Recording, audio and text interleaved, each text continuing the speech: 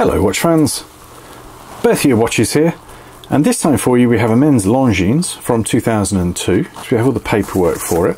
We have the outer box as well, and we have this inner box which, like inner boxes that are 20 years old, does show considerable wear and tear. In fact, you could call it tatty. That's one way of assuring that it's not just been made in overseas and then paired to the watch. Swiss watch boxes were not great. So this is the Opposition.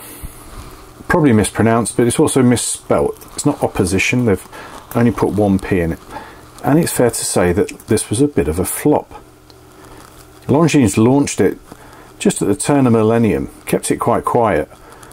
And that's just when everyone said, I want an automatic watch.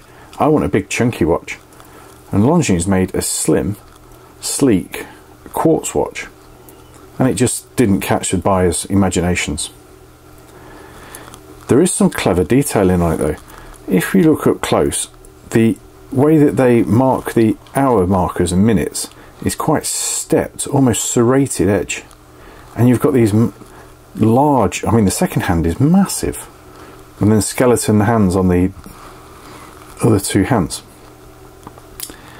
Quick set date, it's basically an ETA movement signed Longines, so always going to be reliable and easy to work on.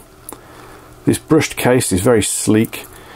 The bracelet is stiff in that direction. You won't get that to go down. That's how it sits.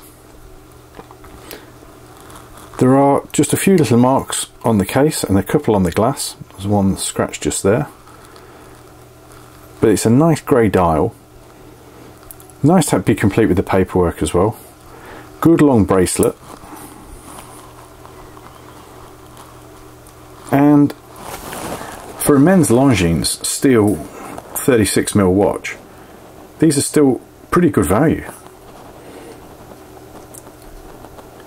As the fashions have changed and people have gone, actually no, I don't want a 44mm watch anymore because it's too big and bulky.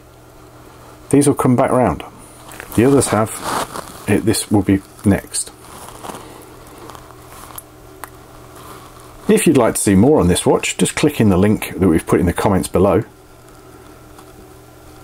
or give us contact us. And if you'd like to see more interesting vintage watches, please consider subscribing. Thanks for watching. See you again next time.